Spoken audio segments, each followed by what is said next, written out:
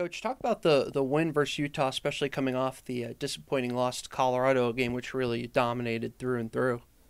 Yeah, I thought the way the team responded was absolutely fantastic. I thought our energy from beginning to end of the Utah game was unbelievable, and that pressure was something that we needed against an unbelievable Utah team in their possession and the way they break teams down. But I thought we made them uncomfortable, and that was a big reason for our success. A lot of contributions from players off the bench. Most notably, Whitney was terrific on Sunday. How do you keep the players on the bench ready to go?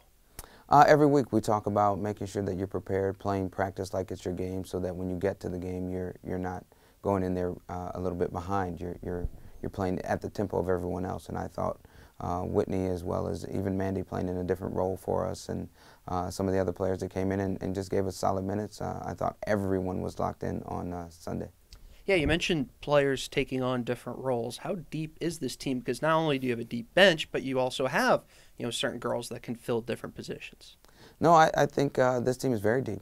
We average, I think, around 17 players a game, and could probably push into 18 and 19 pretty comfortably.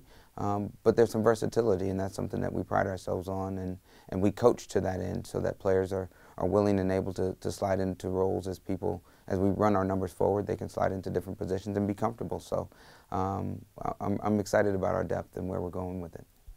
Two big games this weekend, Cal and Stanford, ranked opponents. And what are some keys to having success against them? Defensively, we're going to have to bring the same kind of effort we brought against Utah. Both teams are very good possession teams, similar to Utah. So I think we are prepared in that regard. But more importantly, we're going to have to continue to bring an offense with us and put our shots on frame and make teams defend us for longer periods of time. And if we can do that, I think we'll have a shot.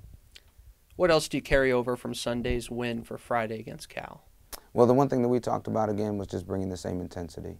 That was finally the intensity we've been waiting for and looking for all season. We still have to lock in a little bit more on our attention to detail, but it was still far better. And that's where we're going to grow from. That's where we're going to be able to really attack teams in a different kind of way. They've seen us play good soccer. They've seen us be attacking oriented.